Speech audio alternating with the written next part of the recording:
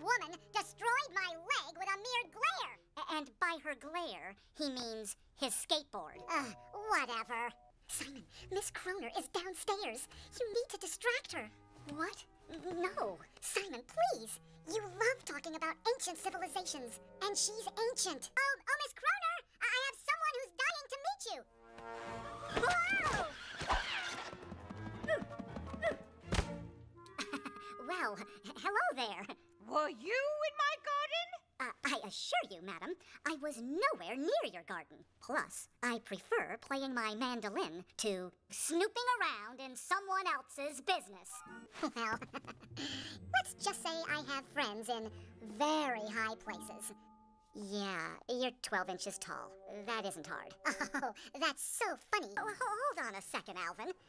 You're going to use detention to get out of family day? And then sneak off like a little snake to the game afterwards? What? That's so... I'm offended.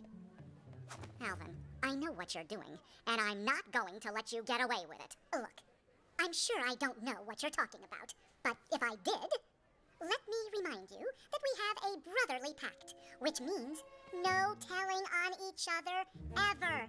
So, even if you did have something to tell, which you don't, but if you did, you couldn't. Right? And still no word from the princess. Doesn't she know the agony she's causing me? I'm sure she can hardly sleep, Alvin.